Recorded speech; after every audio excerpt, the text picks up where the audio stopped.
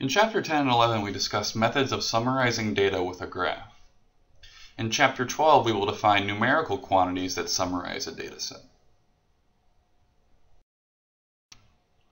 These are the concepts that we will discuss in Chapter 12. Median and quartiles, the 5-number summary, mean and standard deviation, and choosing numerical descriptions.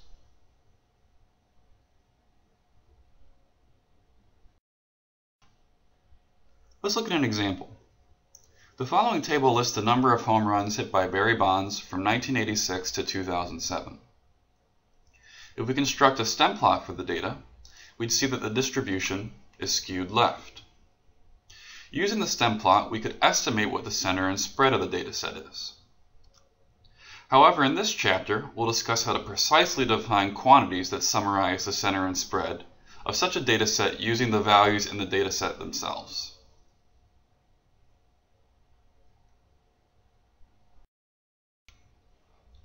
A simple and effective way to describe the center and spread is to give the median and the quartiles.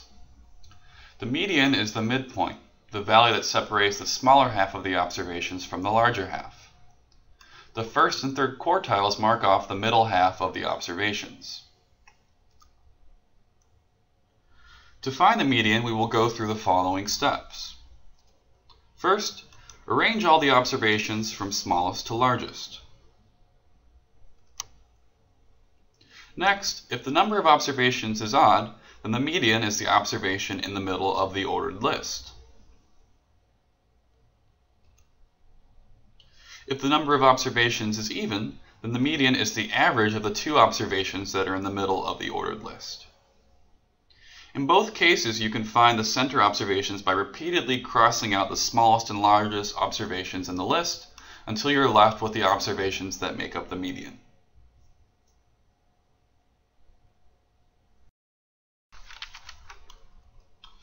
The next quantities we will define are the quartiles Q1 and Q3. The quartiles will help us to summarize the spread of a dataset. Simply put, the quartiles are the median of the lower and upper halves of the dataset. To find the quartiles, we will go through the following process. First, arrange the observations in increasing order and locate the median, M. The first quartile, Q1, is defined to be the median of the observations that are to the left of the median, M.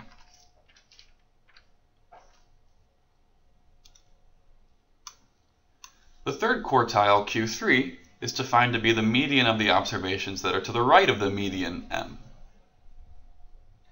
In both cases, if there is an odd number of observations, do not include the original median in either half when finding the quartiles. If there are an even number of observations, then simply divide the ordered list in half when finding the quartiles.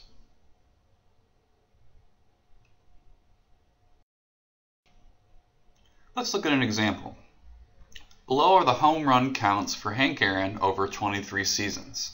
Let's find the median of this dataset. First, we arrange the observations from smallest to largest. Next, because there are an odd number of observations, the median will simply be the center observation. In this case, it's 34.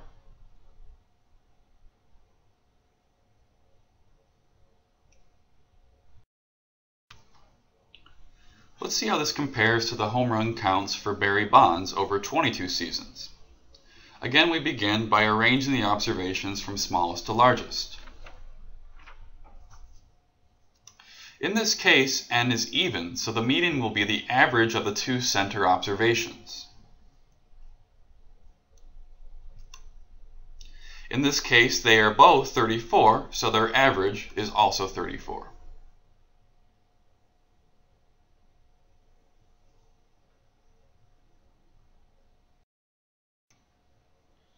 Now you try one. Below are the home run counts for Babe Ruth over 22 seasons. The observations are already listed in order from smallest to largest. Find the median, the first quartile, and the third quartile. So pause the video and unpause when you're ready for the answer.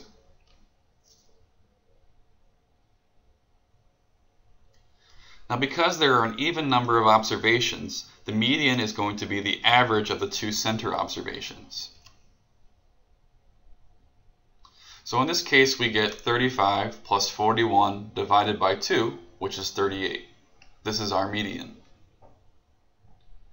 As for the quartiles, we will locate the median of the top half and the bottom half. The median of the top half is 11, and the median of the bottom half is 47. So the first quartile is 11, and the third quartile is 47.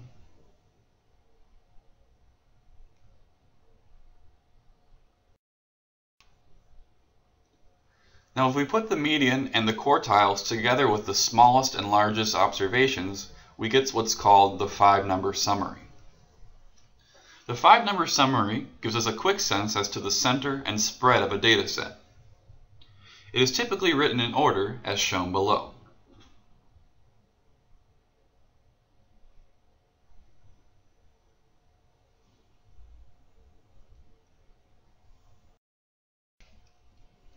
With the 5-number summary, one can define a new graph called a box plot. Box plots show less detail than histograms or stem plots and are mainly used to compare multiple distributions. To construct a box plot, we first need the 5-number summary. To construct a box plot, we will first construct a box that spans the quartiles. Then a line is marked in the box to indicate the position of the median. Finally, lines are extended from each side of the box to indicate the smallest and largest observations.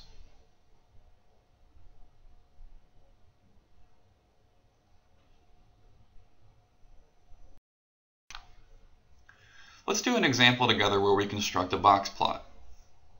Recall, using Babe Ruth's home run counts, we found out that the median is 38 and the quartiles were 11 and 47. Since the smallest observation is 0 and the largest is 60, it follows that the 5-number summary is 0, 11, 38, 47, and 60. To construct a box plot, we'll first mark where the minimum and maximum are. Next, we'll mark where the quartiles are. Then, draw a box that spans the quartiles and draw a line on either side that extends to the maximum and minimum. Finally, draw a line in the box to indicate where the median is.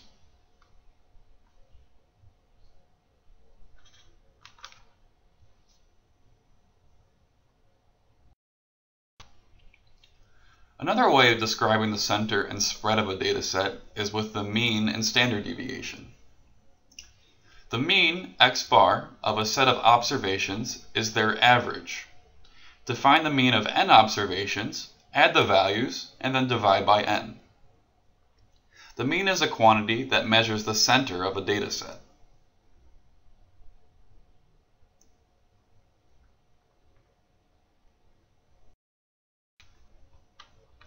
The standard deviation gives us a sense as to the spread of a data set. Intuitively, it tells us how far on average an observation is away from the mean. The standard deviation is simply defined as the square root of the variance. Please review the steps below in case you have forgotten how to compute the variance.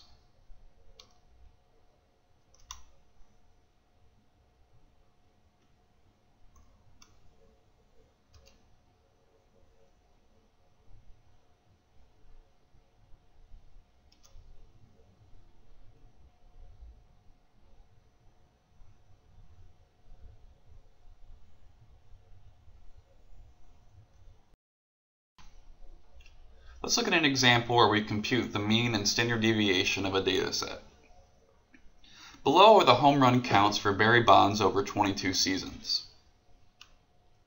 To find the mean, x bar, we'll add all 22 observations and then divide by 22. In this case, we see that x bar is equal to 34.6.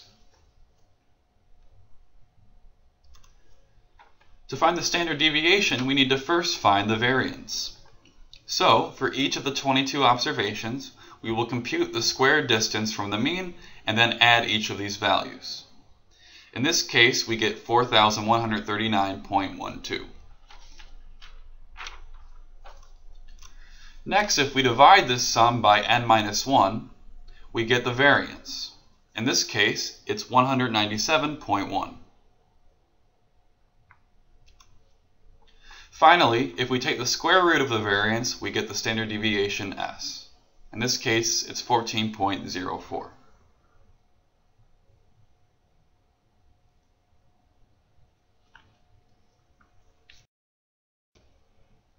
So let's now discuss how we interpret the standard deviation.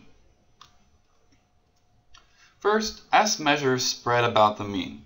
Thus, we will only use it to describe the spread of a distribution when the center is described by the mean.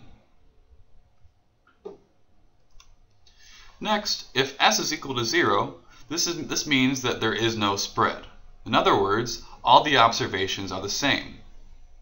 Now, as the observations become further away from the mean, the standard deviation becomes larger. In general, the smaller that S is, the less spread that there is. The larger that S is, the more spread that there is.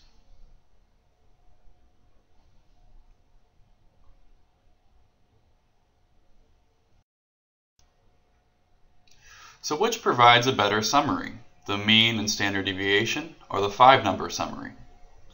In general, the 5-number summary is better if the distribution is skewed and has outliers.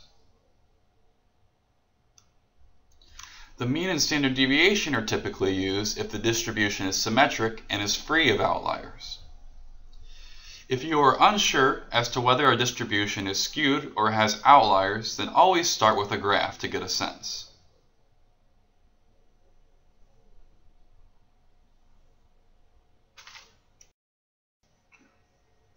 For instance, do you think that the mean and standard deviation, or the 5-number summary, would provide a better summary of the following data set? If we look at a stem plot, we'd see that the data is skewed to the right and has outliers. Thus, the 5-number summary would most likely give a better representation.